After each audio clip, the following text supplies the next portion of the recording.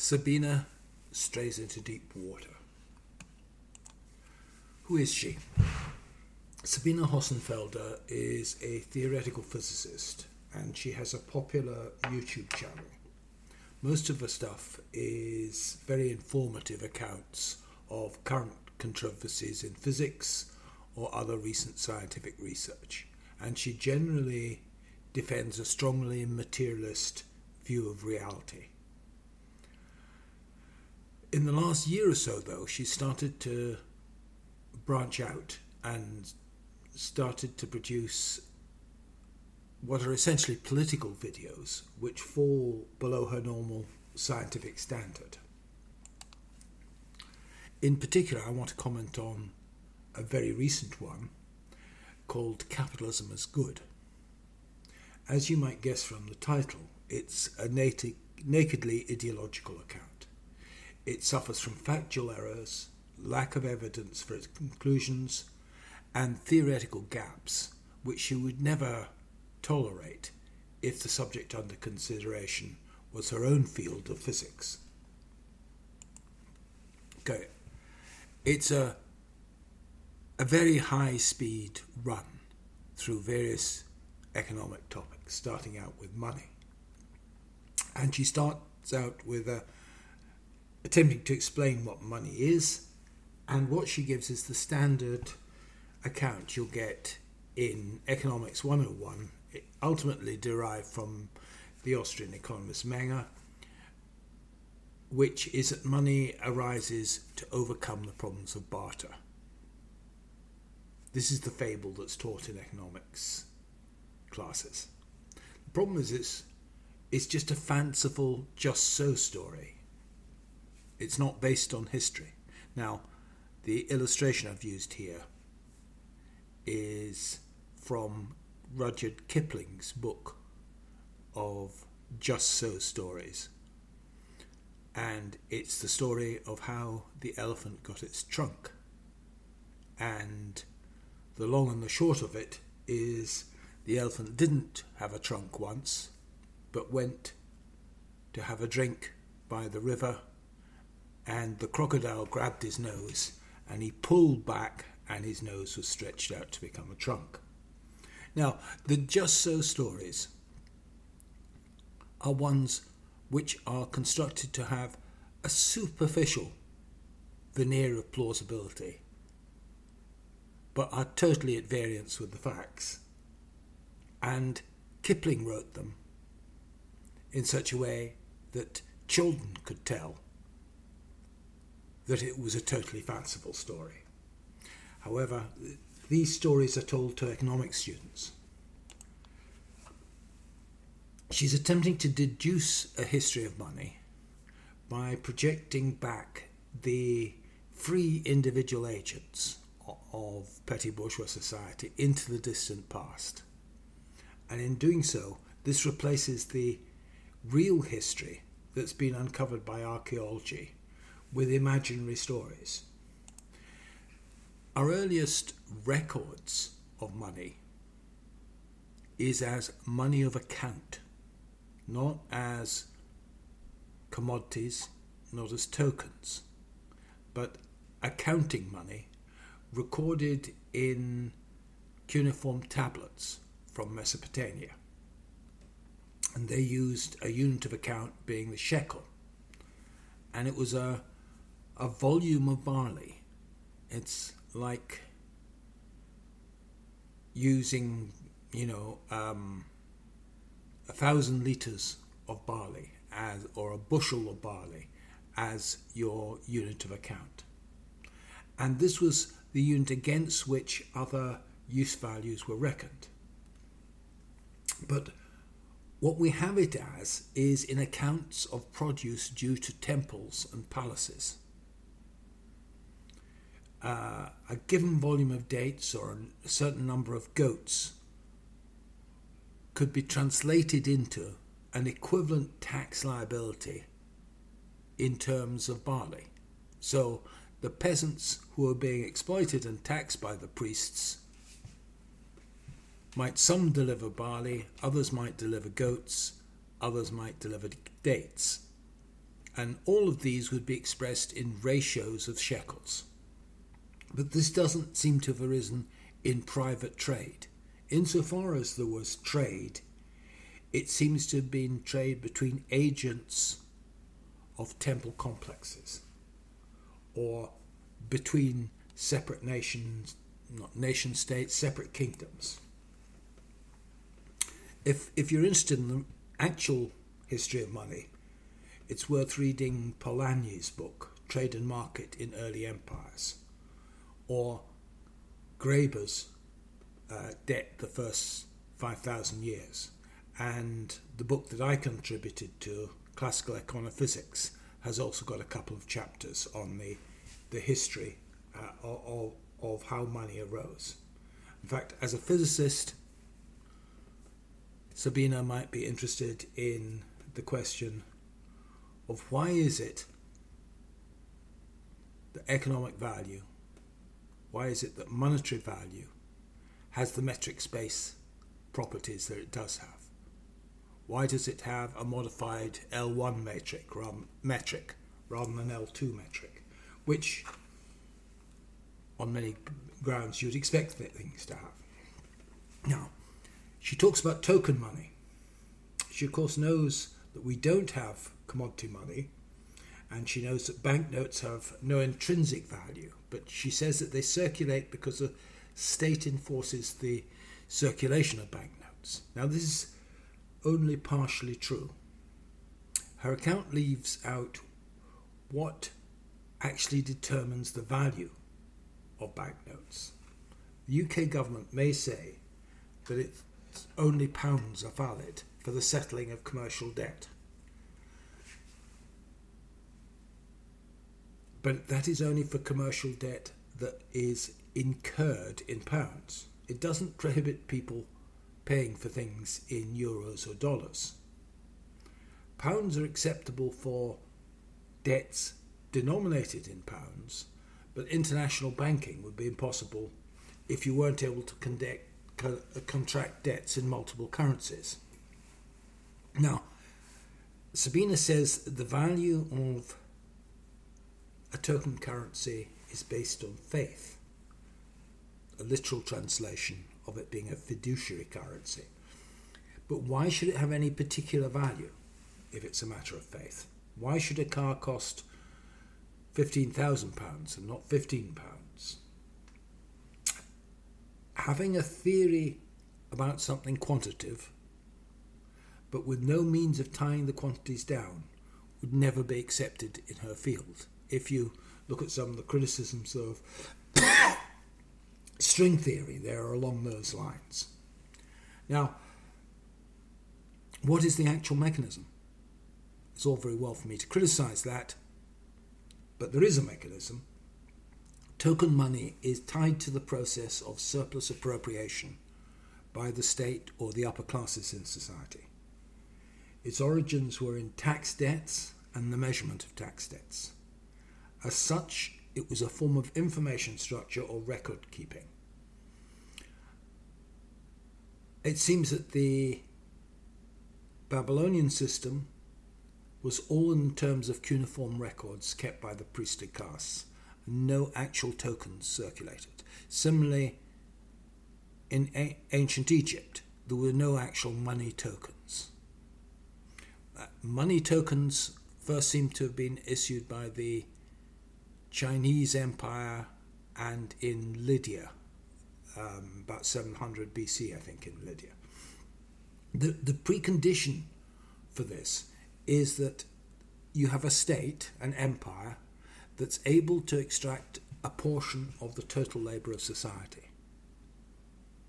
And this can be done explicitly in terms of what was called robot in the Balkans or corvée in France, or it can be commuted into an obligation to render to tax collectors tokens which are issued by the state. And since the only way to have these tokens would be to serve in the army or serve in a labour gang or provide the empire with material goods, The levying of a tax in token money forces into existence a monetary economy and commodity circulation. I've talked in other videos about how this was exactly the process that the British Empire used in Africa to enforce the circulation of token money denominated in pounds. It obliged those it had conquered to pay a poll tax in colonial currency. And the only way they could get the colonial currency was to deliver cocoa or other goods to the colonial authorities. And this creates a monetary economy. It doesn't come into existence through free agents bartering. Now, why are dollars valuable? Well, the background gives the hint. In the USA, they're valuable because the Department of the Treasury forces citizens to render definite quantities of tax levied in dollars. To obtain these, they must either work or trade in the market economy. It's no good being a self-sufficient backwoodsman if you're being subjected to tax. And the ultimate source of dollars is the federal government itself. Here's the US breakdown of the budget a few years ago. Ignore the red and green areas. They're basically redistribution of dollars from agents in the private economy via the state. The blue area is military expenditure, a huge quantity, 62 billion in 2018. There's a similar amount of purchases of goods and services directly by the federal government for civilian purposes. These are the orange and blue are the actual resources appropriated by the government. Now, each dollar token therefore represents the total number of hours of work directly or indirectly delivered to the government or appropriated by the state, divided by 1.3 trillion, which is the total amount the federal government issued to command those resources. It is the original appropriation of resources by the state, for which the state issues these tokens, that determines the value of the tokens. Sabine claims that the account she's given comes from Adam Smith. I have a passing familiarity with Smith, and I find her claims on this to be a bit dubious. And it would be much more plausible were she able to cite actual passages from Smith justifying this. So what was Smith's key observation about money? This is the statue of Smith in Edinburgh. Money, he wrote, is the power to command the labour of others. And he says that in a comment on Hobbes. Here we have the statue in the twin city, Glasgow, on the other side of the town, other side of the country, and this is of the Duke of Wellington, the symbol of that power of command of the British state. And you'll notice both of them wearing traffic cones, which is the ridicule to which they are subjected. These symbols are subjected by a class-conscious Scottish population. There's another absurd inaccuracy in her account about when the Industrial Revolution occurred and why it occurred. Sabine's account is that capitalism is established, it then fosters science, and this starts the Industrial Revolution 150 years ago. She says this at a particular point in the video. Now, this is a painting of an area of Glasgow that would have been completed around 150 years ago. As you see, a well-developed industrial city already. It means she's dating the Industrial Revolution from the 1870s, which is at least a century too late. Economic historians would normally say that the Industrial Revolution started in the 18th century. Here, for example, is a British shipyard 20 years before she says the Industrial Revolution started. It's clearly an industrial shipyard. The Industrial Revolution had taken place 100 years earlier. But what's particularly striking, coming from a scientist, is she denies the importance of science to the Industrial Revolution. She denies that scientific advances triggered the Industrial Revolution. Instead, she says it's capitalist rationality. And this is just historically wrong. The sequence is wrong. First point is that money and money capital were well established in the ancient world. If you read Tacitus' Annals, he describes credit crises. He describes credit crises which spread from Alexandria to Rome. There was capital there. There was money capital. But Roman owners of capital didn't lend to purchase machinery. They lent to purchase land, horses, or slaves. Now, why do they do this? It's because in an age when energy came from muscles, that's all you could do. The Industrial Revolution rested on steam power. Without it, the wheels of industry would not have turned.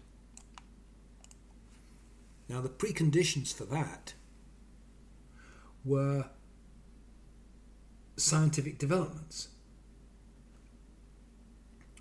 And the scientific developments took off before industrial capitalism. It's worth reading the work by her fellow physicist Rossi on the first scientific revolution, that which took place in Hellenistic Greece. And he points out the role of competing post-Alexandrian states in funding science, in funding the library at Alexandria, in funding Archimedes to do his research. This didn't start occurring again until the 1600s and 1700s, when you saw the founding of the Royal Society, the Prussian Academy of Sciences, etc. And these then provide the preconditions for steam power. They provide this, the research from the 1600s provided the research you needed.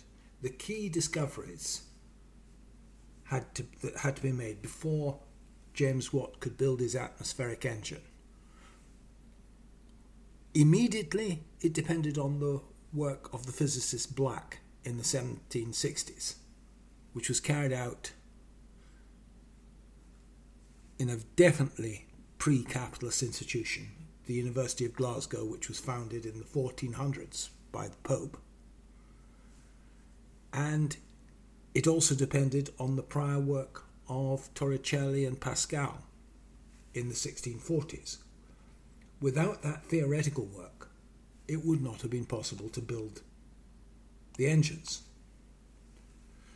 Now, she cites the example of Fleming. Sabine says it was that the success of penicillin was not due to scientists like Fleming who discovered it, saying that other people had noticed that molds inhibited bacteria, but it was due to the big pharmaceutical companies taking it up and mass producing it.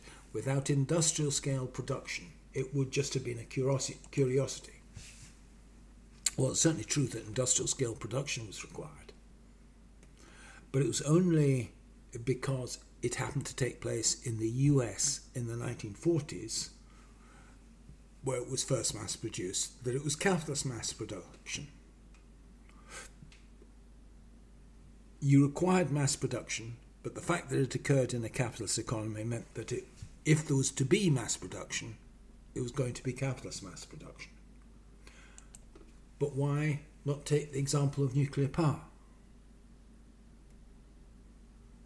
The very first nuclear reactor in Chicago, which wasn't producing effective power,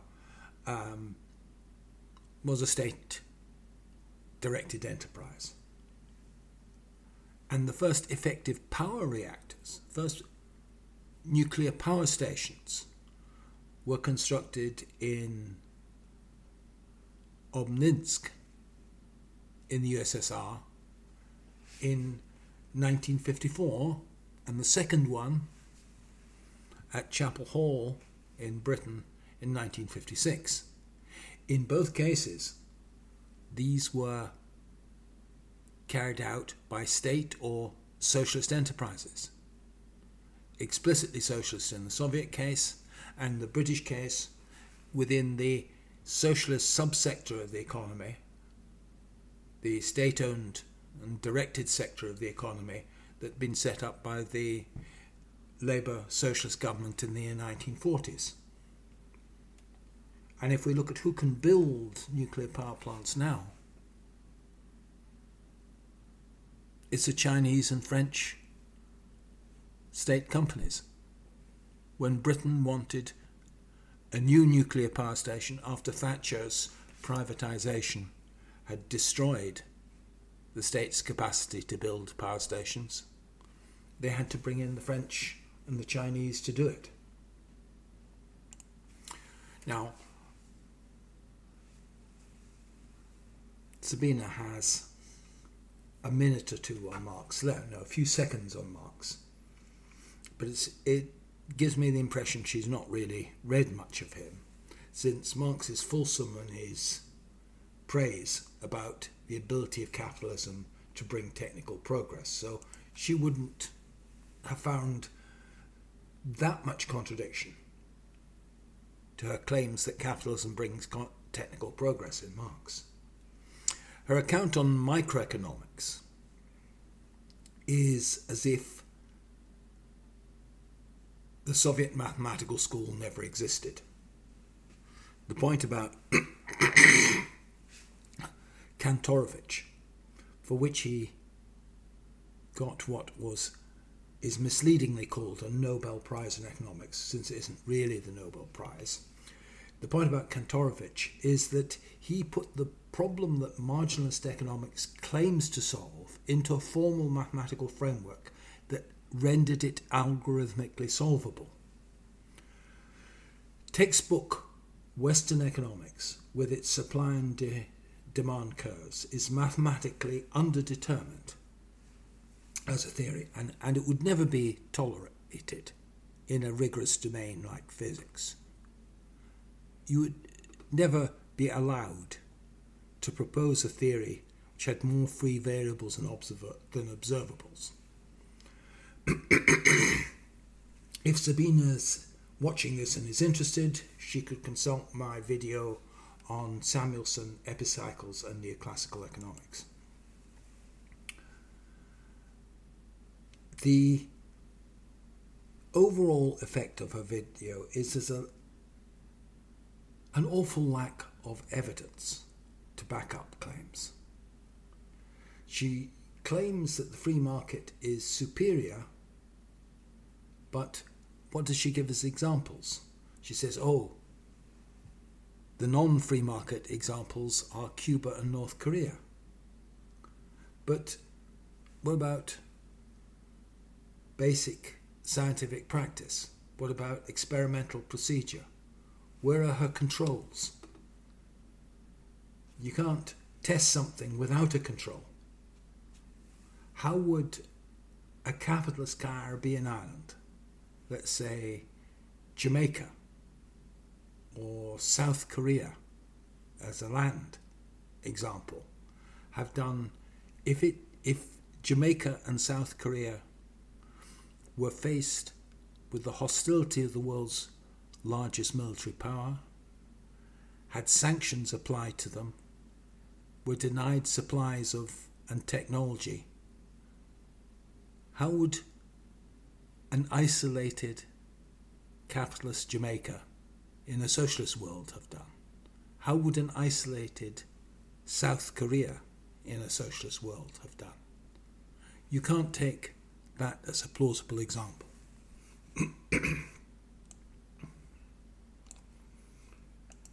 If you are going to go for a counterexample, let's take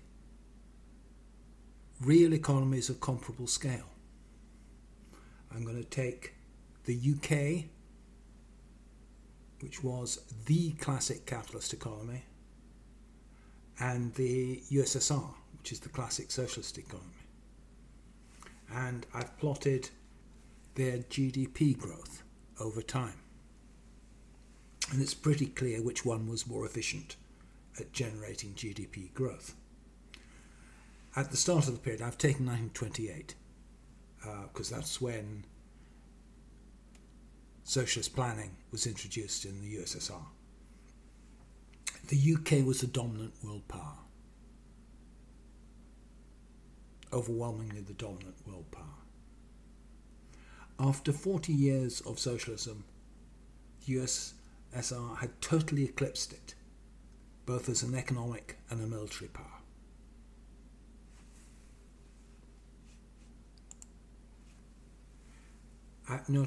I've chosen Britain's best years. The years from 1945 to 1970 are the best years of British growth in history. And that's because those are the years that Britain didn't have a purely capitalist economy. It had strong socialist elements in the economy. Over that period, the long-term growth rate was 3.5%.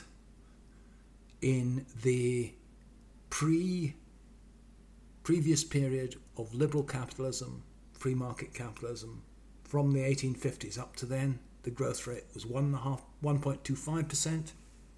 And if you take the period since free market capitalism was restored by Margaret Thatcher, the growth rate's been 1.9%. So the evidence is that the free market system does worse in comparable conditions. It's not the most rational or efficient way of organising production. It's an unevidenced claim, a claim that's justified by beautiful stories. In my book, How the World Works, for instance, I cite evidence given by economic historians based on detailed statistical analysis of the Doomsday Book that even 11th century feudalism compared favourably in its efficient use of economic resources with contemporary capitalism. You don't have to have a capitalist economy to use economic resources rationally. Obviously, the technology available now is totally different. Modern farmers have the harbour process and tractors, so they can produce an awful lot more than farmers could in 1080. But that's due to science, it's not due to capitalist rationality. And there are theoretical reasons why this is, why it's less efficient than other forms, and they relate to the way labour inputs are costed in capitalism. Capitalists have a constant incentive to keep wages low, but low wages militate against adopting new and more efficient methods of production, and this tends to slow things down. Sabine Hossenfelder does her intellectual reputation no good if she weakens her usually rigorous assessment of theoretical coherence and empirical evidence in order to make a political point that she thinks will sit well with a YouTube audience.